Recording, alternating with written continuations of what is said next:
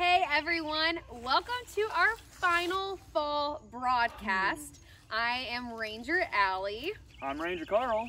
And we're really excited that you all joined us for all 9 weeks of our fall broadcast. It's been a ride. Feels like years. Yeah, and we've seen beautiful color throughout.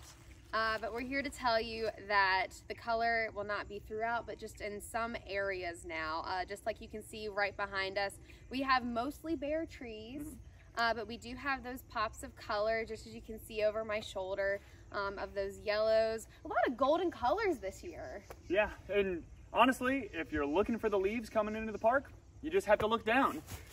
I knew you were going to do that. Had to. So yeah, you guys can make little like fall leaf angels if you'd like to.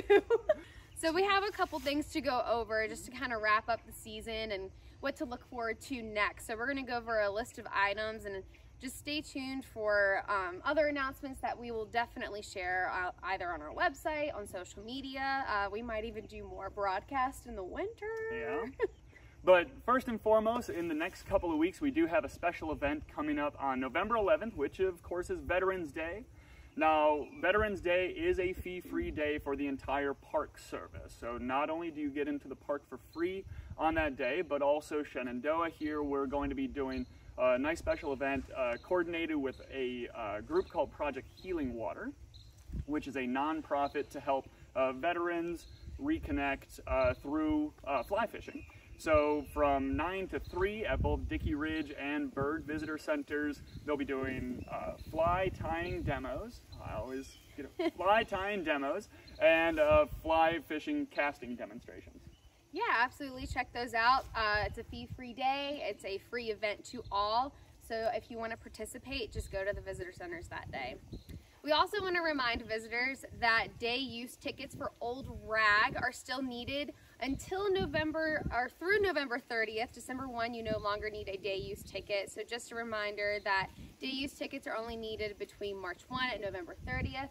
So if you're interested in hiking Old Rag, make sure that you have a day use ticket through the end of the month, and then in the winter, you can make sure that you look at the need to know section on our website about hiking Old Rag, but you don't need a ticket. And as for other recreation in the park, of course, we're getting into the dry season this time of year. So while our picnic grounds are open year-round, we always want to remind you to keep your fires to the designated fire rings. Bring additional water as well to help extinguish any other flames as well. Yeah, absolutely. Especially in Dundo and South River picnic areas. They are the only picnic areas that don't have those frost-free faucets. That's the one I struggle with. Frost-free faucets. So you definitely need to bring a jug of water with you if you are entering those picnic areas and decide to build a fire. But thankfully, for any other information you need while visiting, beginning on December 2nd, Bird Visitor Center will remain open throughout the winter, yes, but they will be transitioning to a 5-day week, so being closed on Tuesday and Wednesday, and their hours will change slightly as well, being open until 4:30.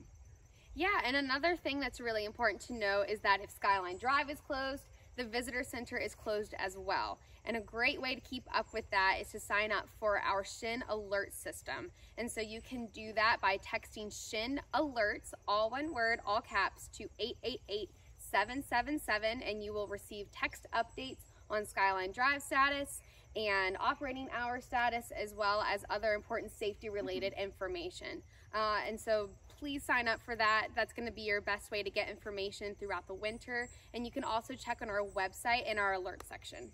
Especially because weather on the mountain does not always reflect the weather in the valley. There's many times where it's beautiful bluebird day down here, but it's icy up on top, snowy up on top. So of course, Skyline Drive can close sometimes at a whim, pending what the weather is. Exactly. Well, I guess that's it for fall. I'm not ready. I'm not ready for it.